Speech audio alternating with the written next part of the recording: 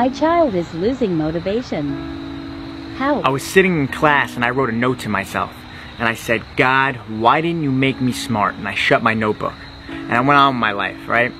As I was graduating college, my mom called me up. She said, Jordan, I found this notebook. You wrote yourself a note. It said, God, why didn't you make me smart, right? And as soon as she said that, it brought me right back, right?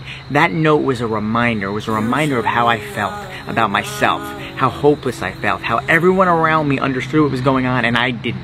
I felt like I was so out of place and that this is my last stop, right? And there was nothing left. There wasn't college. There wasn't a successful future. There was nothing because I was struggling, right? And I want you to know this. There is no such thing as being smart. There's no such thing. And I didn't know that at the time, but I know that now.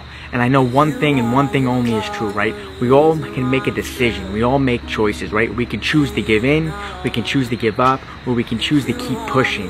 And the only option is to keep pushing, right? And if it takes you 10 times to figure it out, that's okay. If it takes you 20 times, 30 times, that's okay. But it's not okay to give up.